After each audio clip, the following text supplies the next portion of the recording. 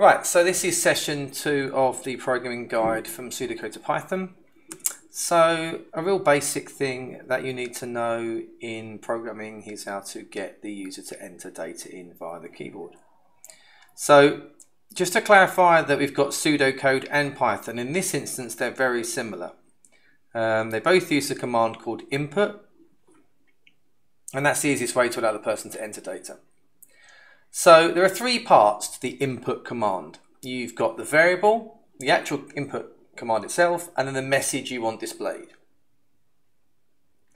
So here we've got name, which is the variable, which is where the response is going to be stored. Because when they type something in, it needs to be stored somewhere. And we store things in programming languages using a variable. So we've got the variable name that we're storing what they type into. We've got the input command with the brackets, and then we've got the message on the inside that we want to display, please enter your name. And then here I'm just printing out the name afterwards, as you can see. Okay. So there are 3 parts to it. Let's go over that again. So look, you've got the variable it's going to be stored at, you've got the input command, and you've got the message. It is very common that students, when I teach this, do not put a variable to store the result in.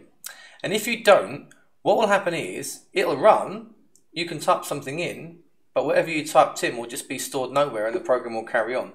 This can be good for a, press enter to continue kind of thing, where you want them just to press enter and you don't care, so you just put input, press enter to continue, and they hit enter and then the program carries on, because you don't want them to store what they've typed in. But nearly always you want to store what they've typed in, otherwise you wouldn't be using this method.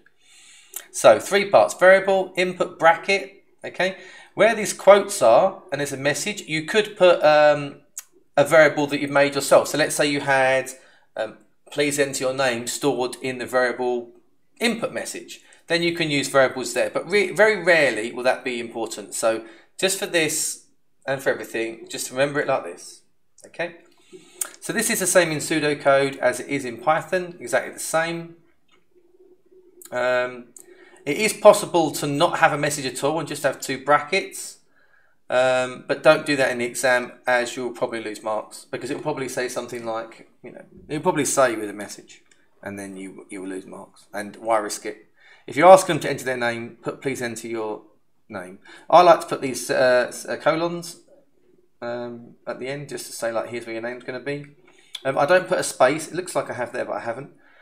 Just because then it's hard to tell whether they've put a space in, and I feel like they think they have put a space in, they try and delete it. So I just use a colon, but it doesn't really matter as long as the message is clear. So that is keyboard input. That is literally, by the way, we've covered that. That is all you do. Okay, keyboard input is like that. Please enter your name, So that's one thing we're looking at in this session, and that's it. So on the sheet, you'll have some things with inputs in, you can do them. But you could do them now, or you can wait till after the casting. So last session, we talked about data types. So you've got integer, float, string, and boolean. Now, it is possible to move from one data type to another. So if we want an integer to now be a float, and this is really important if we suddenly try and if you try and divide 2 integers together, like say 5 and 2, you will not get 2.5. Because you have 2 integers, you will get 2. It will round it down to 2. And because sometimes you don't want this, what you would do is turn them both into floats or real numbers and then do the division, and you will get 2.5 as an answer. There are many reasons you might do it. Here's another common usage: to turn a number into a string so that we can add a pound sign at the front. It is possible to not turn it into a string to do that, but very often I find there's a space, it puts a space in. So if I turn 4.99 into a string, I can literally add a pound sign. I do pound sign plus, the string of 4.99. As I just said, to turn an integer into a float to make the maths use decimals. Sometimes you want to put like the score in the middle of a message, and it's easier that way. And there are lots of reasons. Sometimes there are some programs that you're saving data to that need it to be in text, because like Excel, for example, if you're trying to import things into Excel, it likes it in text rather than numbers, very strangely. It's easier to do in text. So you would turn everything into a string and then save it and then bring it into Excel. So here is an example of how you cast a variable. So that is change it from one thing to another. So as you can see here with age equals 18, this is a string. We know it's a string, words, because it's got quotes around it. So if I do print age times 2, I get 1818 because it's a string. Whereas if I put int, integer, bracket, age, bracket, now that is going to attempt to get as much of an integer out of that as it can. I think if there's decimal points, it will just take the 18. And then multiply by 2. So now we've got 36. Okay, so it's extracted that, it's changed that. Age is still a string. We're not changing age. It's just for this one little tiny second here, we are. If we wanted to permanently change age to an integer, we'd do age equals int age with the brackets. We'd do like here would be age. Instead of that, age equals int age. Or we could do int around the quotes here, but obviously we're setting it to 18, so why would we not just take the quotes out? But, in some programs you might want to permanently change it. It's very rare. I normally leave it as it is and, just use a second variable, but I don't know. It depends on your style. So here's another example of when we're doing it to turn a integer into a string.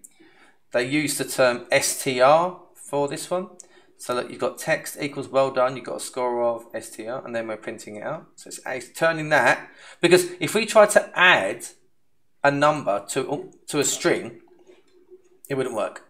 So we have to add a string to a string, so we convert a number to a string, and then we're printing it out. But of course, once again, score here has not been actually changed to a string permanently, because score is still 4005 integer. It's just for this tiny little section here that we're adding the string version, just for this section. Now, earlier, I showed you this one, and you might have said to yourself, well, can't I just do print text, comma, score?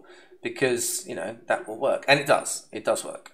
Look, I could have done that. The only thing with comma is when you do that. So here what I've done is, in case you're confused, I'm printing a string out, doing a comma, because in comma you can put comma between variables, and then it will print out like, I don't have to turn that into a string, because I'm just going to put a comma, do the other variable, and then I can do a comma and another message.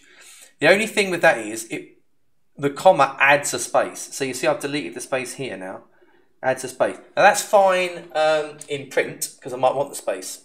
And print allows me to put commas and put different variables of different types in, and it will print numbers as text, and it will print them. Excuse me. But that is a thing to print command. We might have a command. We might be saving that to a file, and I want to save that as one thing to a file, and then that won't work. So whilst it does work here, this using a comma method, rather than adding the string version to it to get the same result, you might think that might just be easier, just don't put a space here and put a comma. That might not work on the next thing you use it for that isn't print. Say you're trying to save it to a file, maybe you want to, I don't know, send it into some function you've made to do something else, who knows. Excuse me. So, anyway, that's what casting is. It allows you to convert from one data type to another, if you can. If you can't, it will just give you an error, or it will give you nothing. So if you try to convert a B into an integer, it will just give you nothing. So where is Python? Python is a little different here. So this is one of the things we've got to talk about. This is the first instance where Python is not the same as pseudocode.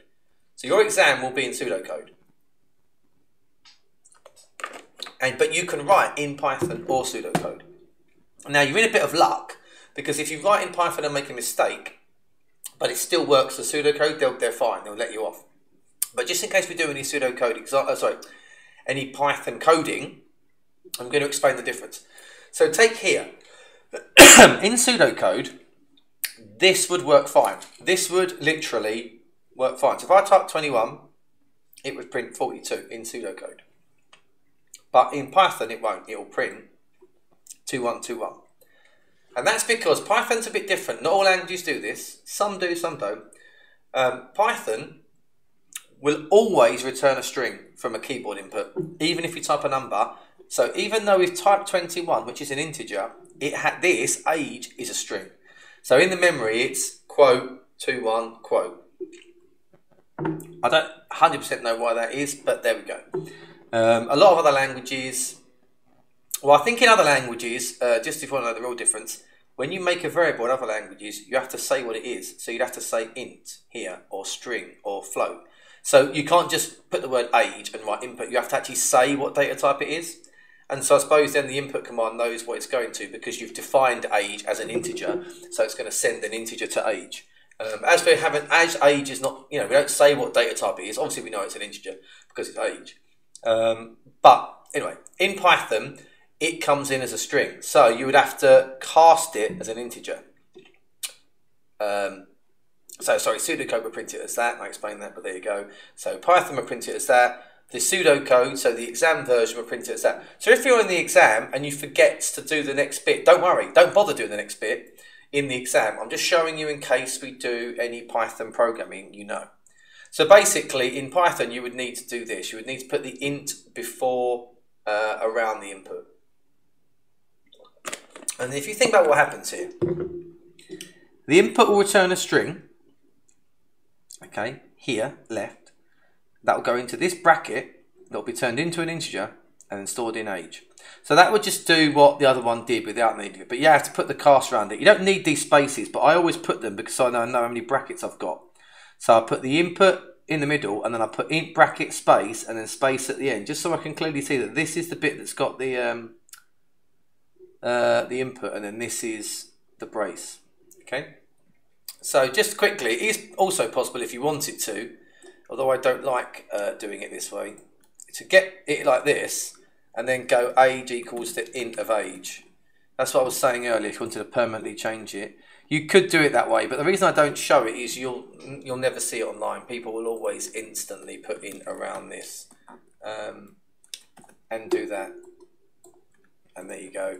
Personally, I don't know why they didn't make some for like int underscore input and then float underscore input, and then just have input for string. I really don't understand why they didn't just make that and then have one return each one. But there you go, they didn't.